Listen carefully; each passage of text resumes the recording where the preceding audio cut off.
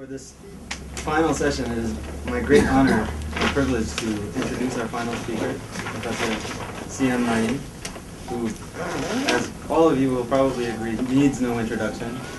So I'll spare you a reading of his CV or a listing of his publications. But I do want to say a couple of words, not only because I'm proud to be a member of what is perhaps the last generation of his Urdu students, but also because he has introduced me to the world of the ghazal, which sort of like Orpheus, I can't turn away from, and I keep getting sucked back into it, despite my pretensions as a historian.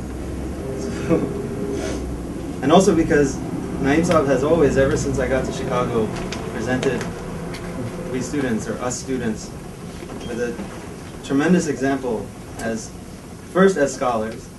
For instance, it was on the wall of his office that I first saw the famous couplet of Urfi Shirazi, which he also has on the wall of his house, that still sits in your office. And I've appropriated it as somewhat of a scholarly motto. It goes, Zanakshat tashna labi dan, ba'akle khish manaz, dilat farib garaz jalva esrab nakhod. Which could translate roughly as, do not boast about your knowledge. Know that you suffer from a lack of thirst. Your heart is deceived if you refuse to drink from the shimmering surface of the mirage. Wow. Now, whenever I think of this share, I remember not only seeing it several times a week on the wall of Naim Saab's office, but I also hear his voice in my head saying, don't ever forget that you're not as smart as you think, young man.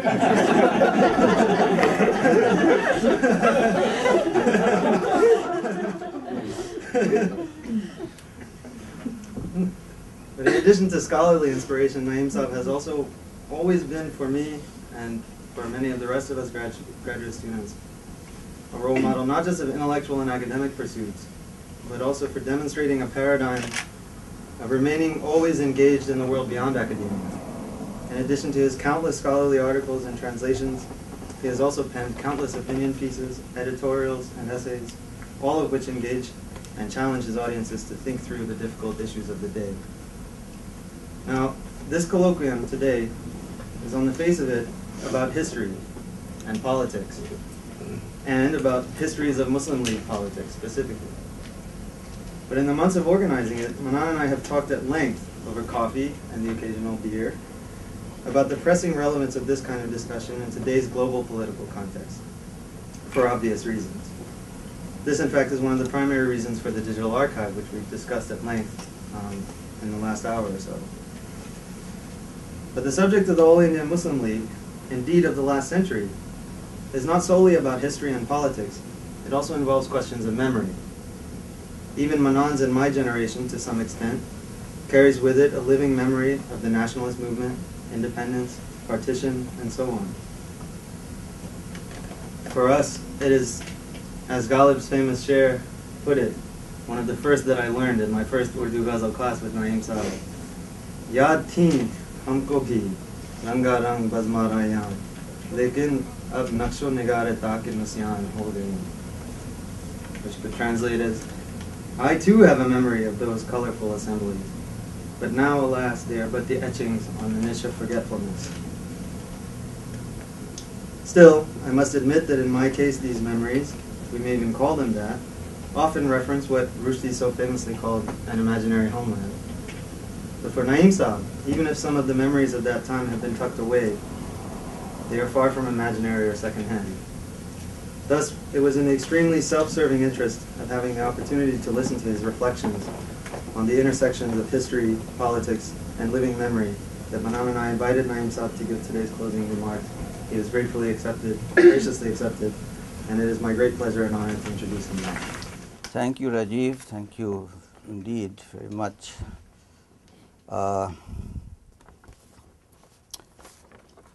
Sarah, I'm sorry to say I've changed the title. Yes. And I'll be talking about a place called Barabanki, which the correspondent of Life magazine, no less, Mr. Alexander Campbell, visited in 1954 and described that paradise on earth as having a gloomy pall of smoke hung over its mean streets, and it smelled like an oven. So that was Barabanki, and also some facts, perhaps. In 1951, the population was of Muslims, urban Muslims was almost the same. Even in 1951, the population of urban Muslims was 39,700, and of urban Hindus, 42,338. So that gives you an idea of the composition of the urban as opposed to. And so there was a sort of confusion of mixed metaphor. I had put the word act, and play will have act, and act will have scene, and I had conceived of this thing as scenes really, and so I thought the best thing would be to have a sentimental, farcical essay in 3 scenes. And my essay also has an epigraph. It comes from the Bard of St. Louis, Missouri, with due apologies and gratitude, which I use to give my ramblings a structure. No, I'm not Prince Hamlet, nor was meant to be. I'm an attendant lord, an Urdu wala, one that will do to swell a progress, start a scene or 2, or as in the case here, exactly 3. Scene 1. In December 1906, 28 men traveled to Dhaka to represent UP at the formation of the All India Muslim League. 2 were from Barabanki. One of them, my grand uncle, Raja Naushad Ali Khan of Maila Raiganj.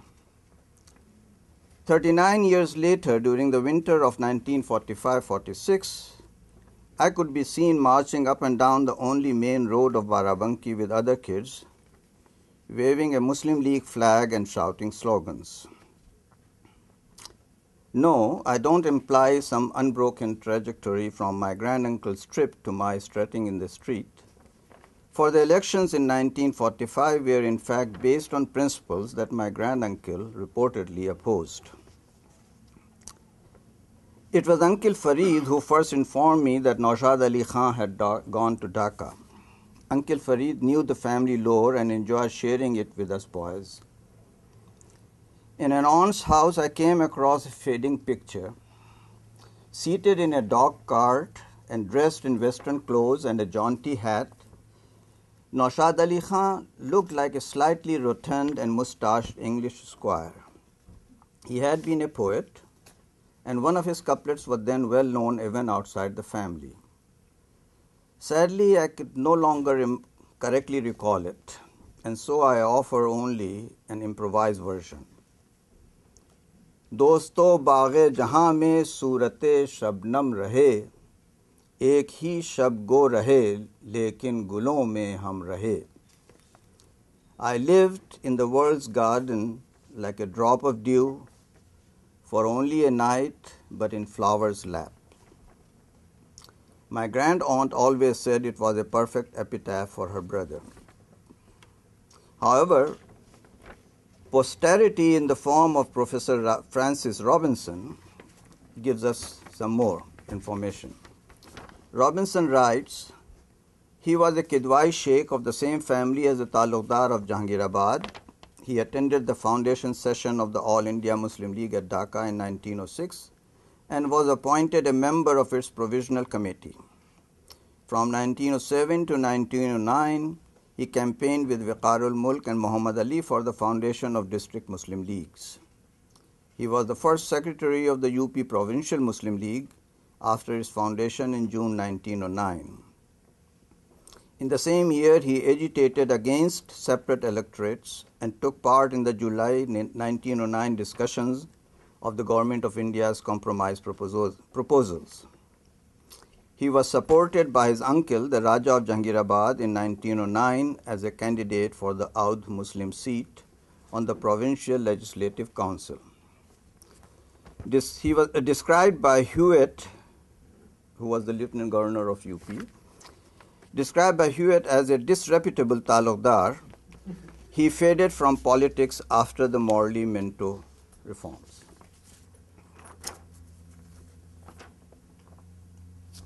Naushad Ali Khan had in fact not faded away. He had merely died, reaching not even an age of 35. And ironically, in the election that Robinson mentions, he had lost to none other than the second Barabanki man at Dhaka, Mr. Muhammad Nasim, the grandfather of Professor Irfan Habib. I may also add that unlike what frequently happened with reference to one of his cousins, there was never an exchange of knowing glances when his name came up in the family. He had married but had no issue. He had lived extravagantly, often giving donations beyond his means to public causes, like the 5,000 rupees to the Mohsen-ul-Mulk Memorial Fund at Aligarh. And when he died, his estate was sold off to pay his debts. Now that you know the crucial role Barabanki played in the foundation of the Muslim League, allow me to boldly skip forward 39 years to the winter of 1945, when the elections that settled the political fate of South Asia came also to Barabanki. Scene 2. I was 11 years old in the fall of 1945, mildly precocious for my age, and the smallest boy in 7th grade. I was also an enthusiastic member of the All India Muslim Students Federation, which had opened its branch in Barabanki a year or two earlier. It had a fair number of members from the 3 schools in the city. Of course, it was an all-boys. We played a prominent role in the processions taken out by the League. We managed the crowd, helped with banners and flags, and lustily led others in raising slogans. We did much the same at our election rallies, except that smaller boys like me were assigned to help in the curtain section exclusively for women. The big attraction of the MSF for me was its dingy reading room. We didn't get any Urdu newspaper at home. Father read only The Pioneer, but at the MSF I could read 2. The weekly Mansoor from Delhi and the daily Tanveer from Lucknow. The first was the mouthpiece of the Central Muslim League. The UP branch, just for the purpose of the elections, had started the second. The files of the 2 newspapers now seem to have disappeared in India. Soon after the independence, North Indian Muslims, scared of house searches and arrests, desperately got rid of anything connected with the League. And many public libraries did the same for their own reasons. Only last year, finally, did I find a few tattered pages of Mansoor, all from May 1944 at the Jamia Millia. I was surprised. I had always remembered it as a fine-looking paper. That apparently wasn't always the case. Despite its 2 mastheads, one in English, saying supported by Mr. Muhammad Ali Jinnah, and the other in Urdu, Murabbi Qaid-e-Azam Muhammad Ali Jinnah. What I saw was third-rate calligraphy on cheapest paper. Offered at 3 annas per issue, it couldn't have found many takers in 1944. Obviously, before 1945, Mansoor and its Urdu readers had not been of much importance to the Central Muslim League. An editorial dated May 28, 1944, however, didn't surprise me, for it laid out the hostage theory of the League, which I had so often heard in 1946. I quote, "The Muslim League," it declared, "wants that the Muslims in the Muslim majority regions become safe from the influence and domination of the Hindu majority in other regions, and that a balance of power should be created." You see, this is very interesting, the first line itself, that we have to say Punjabi Muslims from the UP Hindus. And that a balance of power should be created between the Hindus and Muslims of India by establishing free and autonomous Muslim governments in those regions. Whatever kind of treatment Muslims in Hindu majority regions shall require from the Hindu governments, the Hindus in the Muslim majority areas would require the same from the Muslim governments. And thus, the rights and welfare, huquq or mafad, the rights and welfare of the Muslims in the Hindu sectors shall be much better protected. It sounds so simple, so logical. Believe you me, it sounded simpler and more logical back then, when phrases like territorial adjustments, linking corridors, and inseparable heritage sites were the currency of the day. And when the most potent, the most passionately raised cry at our rallies that winter was, "Pakistan ka matlab kya? La ilaha illallah." What does Pakistan mean? There is no God but Allah. It was, of course, the League's high command that chose the man to represent Barabanki in the Legislative Assembly. Chaudhry Khaliquz-Zama, at the time the most powerful man in the League in UP, has a revealing story. According to him, the UP branch of the Muslim League set up a board of 9 persons to select 66 candidates for the elections. When the board convened, some of its members had candidates of their own for consideration against the candidates already chosen by Khaliquz-Zama and his coterie. The first case was taken up was for a seat where Maulana Hasrat Mohani, a crotchety, communist, pan-Islamist, romantic, had a different nominee. The presiding officer called for a vote in favor of Mohani's candidate, and only 3 hands went up. Then, before a vote could be called on the other man, Khaliquz-Zama intervened and withdrew out of respect for the Maulana, he says, the name of his choice. Now, the wily Lucknow politician knew the rules of our adab very well. His action, as he quietly puts it, had an overwhelming effect on the board's future decisions, as all the 65 candidates were then selected unanimously. Be that as it may, the young Maulana Jamaluddin Abdul Wahab was the perfect choice for Barabanki. His father, Maulana Abdul Bari of Firangi Mahal, we called him Bari Mian, had gained national fame as the leader of the Khilafat movement. The famous Ali brothers had once proclaimed him their spiritual mentor. Even Gandhiji had come and stayed at his house in Lucknow. After the abject collapse of the Khilafat movement, the people of Firangi Mahal had followed many different political paths, and Bari Mian's son, not quite out of his 20s in 1945, had chosen the Leagues. In our Jawar, in that hard-to-define landscape of kinships and marriages, but also of emotional affinity and cultural oneness that cut across religious and sectarian divides, Bari Mian had been the most revered Sunni figure during his life. Probably no Sunni Muslim elite family in our Jawar was without someone who was Bari Mian's disciple. Murid. My late grandfather must have been one, since he had sent my father to study at Firangi Mahal.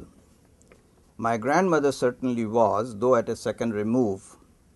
She was a murid of Qutub Mian, Bari Mian's Khalifa.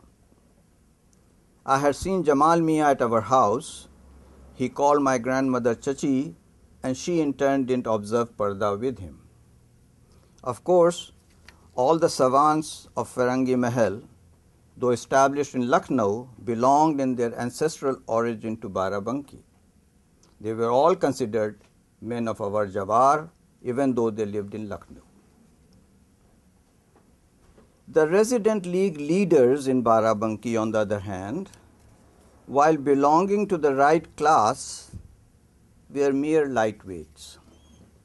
To make sure of my impression, I called up an older brother in Karachi. Mateen, my brother, was at Aligarh in 1945, and when the administration of the university encouraged the students to go out and work for the good cause, he had gone off first to Gorakhpur in eastern UP and then to Nawab Shah in western Sindh to work on behalf of the Muslim League. The experience was no doubt good for his soul, but it was a disaster for his education. I asked Mateen, was there much of a Muslim League in Barabanki before 1945? Hardly any, he promptly replied. Then he mentioned the two names that were linked in his mind with the Muslim League of those years. That assured me that my own recollection was not wrong. One man, as Mateen put it, was a nutcase, though neither he nor I could recall exactly how. As for the other man, I can still visualize him, a lumbering figure with a prominent head made the more conspicuous by a fur cap that is sometimes decorated with a crescent and a star. He was indeed a prominent figure at the League's rallies that winter, but then he was no less conspicuous in Barabanki for living in a curiously unfinished house that was surrounded by tall reeds and invariably got flooded every year by an insignificant stream. Mateen and I were also unable to identify the president of the local branch of the League at the time, but decided that he too was not much known for anything. In contrast, several of the Muslim elite, or the Mian Log of our Jawar, who had joined the Congress and had made a name for themselves in local and provincial politics. The most prominent, of course, was Rafi Ahmad Qidwai of Masauli, who was made the revenue minister in the 1937 Congress government in UP, and who later went on to greater prominence in the central cabinet under Nehru. Rafi Ahmad Qidwai could have run from Barabanki, but he chose to put his political reputation to test elsewhere and gave the nod for the Barabanki seat to a distant cousin of his, Jamilur Rahman Qidwai of Badagaon. Thus it developed that the battle to represent Barabanki Muslims in the provincial assembly was fought between a Jamal and a Jamil, a rather confusing manifestation of the truth in the Prophet's axiom, Allahu Jamil wa yuhibbul Jamal. God is beautiful and loves beauty. It's fascinating, but not surprising, that the Congress candidate, whom I call Jamil Chacha and most people address simply as Jamil Mia, was also educated first at Farangi Mahal and only later at secular institutions. As most Qidwais of his generation, he had joined the Congress and identified himself with the faction around Nehru. Since 1937, he had been the president of the district Congress and twice gone to jail at the party's orders. Needless to say, he had what counted most in Barabanki, the Jawar connections. Not only was he a Qidwai, he belonged to a major clan of the Qidwais. Now, don't be surprised if I tell you that while Jamil Mia presided over the Congress party in Barabanki, his older brother, Ehsanur Rahman Qidwai, was the General Secretary of the UP Muslim League. Being also a man of adab, Ehsanur Rahman Qidwai didn't actively work against his brother in Barabanki. Instead, he joined Khaliq-uz-Zama's campaign in Lucknow and earned grateful mention in Khaliq's memoirs. The League's election rallies, as I recall, were mostly held in the evening in the period between the two post-sunset prayers of Maghrib and Isha. It ensured good attendance. People finished their day's work at the store or at the office, then went home prayed, had dinner with the family, and then, content in body and soul, sallied forth again for a nice time with other men. Barabanki then had any number of open spaces that could accommodate crowds, and the most sought after was our open-air grain market. It was right in the heart of the city, and the clock tower that commemorated the Jubilee of India's Caesar provided it with an imposing backdrop. Less than a mile from our house, it was close enough for me to get to after grabbing some food in the kitchen, but I don't think I ever attended any rally to its very end. I was still sleeping in the ladies' section of the house where the back door was locked early, and so sad to tell, as the main speaker was warming up to his subject, I was usually running home to avoid a scolding. In any case, the first hour or so was always more fun. People slowly trickled in, and those who mattered much in their own opinion took up positions in front of the surrounding shops now closed for the night. There they found something to sit on, a bench, a ledge, or a cot brought down from the owner's residence upstairs. Only the humble and the meek, or the glamour boys seeking to be close to the ladies' section, happily chose to sit on the dusty dheris spread before the speaker's platform. Before the leaders arrived, suitably late, the mic and the platform were always available to the many budding poets and orators of Barabanki. No doubt a few received a little money for their pains, but for most, the brief spell in limelight, despite the barbs and insults it brought them, was a heady and sufficient reward. The so-called better poets came from Lucknow and other places, and they came to the mic after the leaders had arrived. Of them, the most popular in Barabanki was a young poet named Dil Lucknowi. Whatever Dil lacked as a poet, and lack he did much, he more than made up for it in his recitation. What a powerful voice he had. He could clearly be heard from far away even when the mic failed. And with the mic working, his tarannum, his melody, resounded in the sky above the city and alerted everyone but the heaviest sleepers to the league's virtues and promises. Tall and fair, dressed in a black sherwani and a jinnah cap, Dil was a hit with everyone, particularly with some in the curtained area.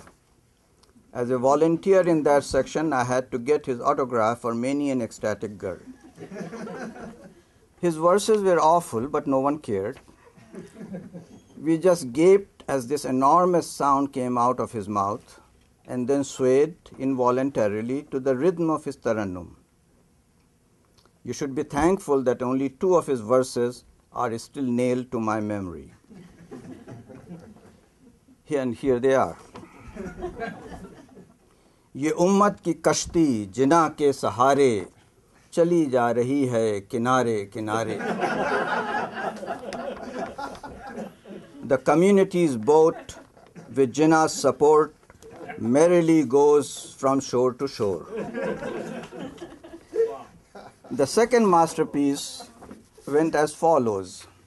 Jinnah par hai saya Muhammad Ali ka, karam par karam behisab aa raha hai. Jinnah stands in Muhammad's shade, and Ali's too, as God bestows his favor on him manifold. Now there must have been similar poetasters at the Congress rallies, but I never went to any Congress rally. It could have cost me my membership in the MSF. To balance the record, I can only quote from a Congress poet, Shamim Kirhani, whose name I had seen in magazines even then. I looked up some of his topical verses in an anthology of nationalist Urdu poetry published in India. They are better than Dil's, but only a shade or two.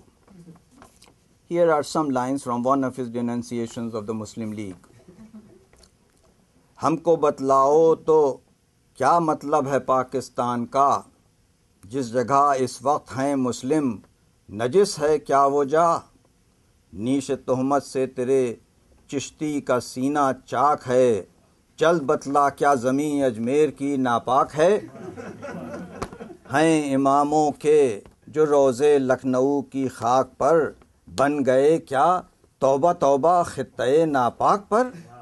आह उस पाकीज़ा गंगा को नजिस कहता है तू, जिसके पानी से किया मुस्लिम शहीदों ने वज़ू। क्या ये मतलब है कि हम महरूम आज़ादी रहें, मुनक़सिम होकर अरब की तरह फरियादी रहें। Tell me, what does Pakistan mean? Is this land where we Muslims are any less pure? Your slur has wounded Chishti's breast. Quick, tell me, is Ajmer impure? And Lucknow's shrines to the holy imams, do they stand, God forbid, on unclean land? You call the Ganges unclean, but its waters once were used by Muslim martyrs to cleanse themselves. You wish us to remain devoid of freedom, cut up like the Arabs, forever a victim. Poetry, particularly bad poetry, is of course more memorable than prose. That's why I could share with you Dil's verses. But I have no memory of the speeches I enthusiastically applauded that winter. Doubtless they were heartwarming and mind-boggling, as political oratory always is. Instead, I shall quote briefly, though not improperly, I hope, from the statement issued in October 1945 by the president of the MSF, Raja Amir Ahmad Khan of Mahmudabad. Though Mahmudabad was in another district, the Raja had extensive properties in Barabanki. Consequently, he was also a highly respected person of our Jawar. In his statement, he exhorted the boys of the MSF to suspend every activity and work hard only for the good cause. I quote, "Today the road of our duty is clearer and more open than in the past. Next month it shall be decided if the Indian Muslims can live in India as Muslims and as members of the World Islamic Brotherhood, or will they be forced to live under a culture that is totally opposite of Islam. The world watches us to see if the Muslim nation utilizes this God-gifted moment and declares that Pakistan was its birthright and must be obtained no matter how. Every Muslim, young or old, faces his duty in this time of elections. Any hardship is to be tolerated, considering how precious and important the results will be. Muslim youth is about to have a most valuable experience in practical politics. Compared to it, the cost of their time is insignificant. The experiences that our youth will now have will be of utmost value to them later, when in the future the burden of administering the country will be placed on their shoulders. They will fruitfully draw upon the precious experience they will gain now. My brother Mateen knows only the very urban Urdu. He never spoke Awadhi or even what we call the Kachi Boli when he was growing up in Barabanki. But he had been sent to do this campaigning. And so when we spoke recently, I asked him a question. I said, "Look, you couldn't have understood the language of those villagers in Gorakhpur, and they couldn't have understood everything that you said. So what did you do?" "I talked of the Quran and the Prophet," he said. And then, of course, he laughed. Lately, I have been reading a lot of memoirs, one of them by Qazi Jalil Abbasi of Basti, a well-known Congressite from my part of the world, though not from my Jawar. It contains some anecdotes from that 46 campaign that resonated with me, more so after my conversation with Mateen. Abbasi introduces his anecdotes with a truism that most Muslims use when they feel unwantedly sheepish. Musalman fitratan jazbati hota hai. He begins, Muslims are by nature emotional. You can understand what will follow after that beginning. So Muslims are by nature emotional. Then he goes on, at one place, I am quoting now, at one place as I campaigned on behalf of my brother, I showed my Muslim audience a picture of Mr. Muhammad Ali Jinnah and explained to them that Jinnah Sahab had no beard, that he lived like an Englishman and cared little for namaz roza. Further, that his wife was Parsi. Of course, poor Rati had been dead for 17 years by then, but then I showed them a picture of Maulana Abul Kalam Azad and tried to convince them that the Maulana was a religious scholar held in high regard by religious scholars all over India. I also said that in Calcutta, where lakhs of Muslims came together to pray at the Maidan on the two Eids, it was the Maulana who led the prayers. Immediately a man stood up and shouted, "Sir, why must you tell us these lies? Why must you cast slurs on Maulana Jinnah Sahib when I have myself prayed where he was the Imam? It's not a picture of Jinnah Sahib that you are showing us, it's a picture of Mr. Abul Kalam Azad. You should repent, sir, repent." The crowd burst into applaud, and I was left blankly staring at the man. The second anecdote resonated with my memory even more.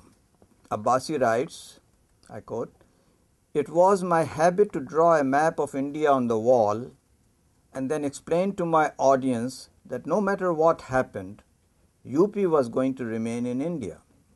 I would say to them, even Jinnah Sahib is not deceiving us. He openly says that the Muslims of UP will have to bear domination by the Hindus, that they will have to sacrifice themselves for the sake of their Muslim brother elsewhere." On one occasion, a man got up and said, "Sir, must you show us the weakness of your own faith? Tell me, how many Muslims were there at the battles of Uhud and Badr? A righteous battle is always fought trusting only God. With one shout of Allahu Akbar we shall be in Delhi. Then with another shout of Allahu Akbar we shall reach Lucknow. Sir, you should keep your faith strong. UP too will be a part of Pakistan." And a huge shout of Allahu Akbar went up from the crowd. Not surprisingly, while Jalil Abbasi and his brother Adil were Congress stalwarts, their other brother and a brother-in-law were passionate supporters of the Muslim League. But they had nothing personal against us, Jalil writes. They honestly believed that Pakistan will be a boon to Indian Muslims. Their stand was, let Pakistan be formed now, we shall take care of our own issues later.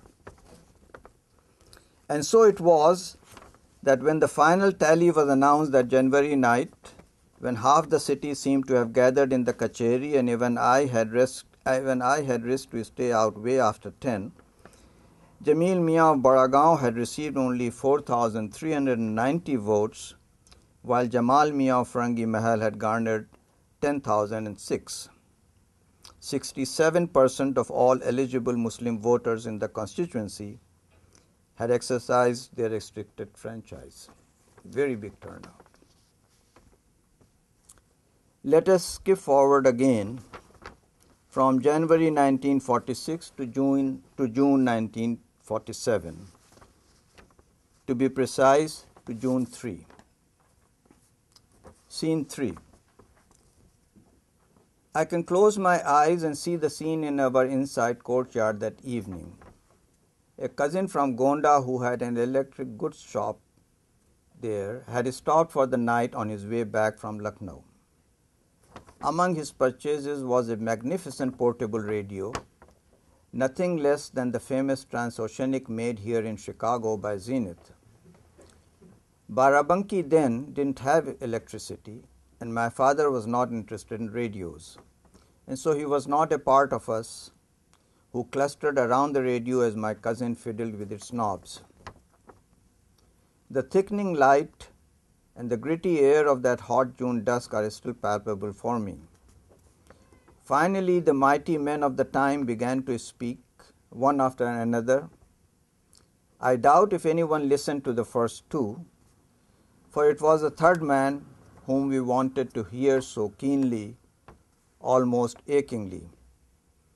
A deeper hush fell over us when he spoke. Did we understand everything he said? Did it matter what he said? Did anything matter except hearing that surprisingly deep voice coming out of the man who looked so frail in his pictures? He ended his remarks with the two words I had shouted 1,000 times in the preceding months.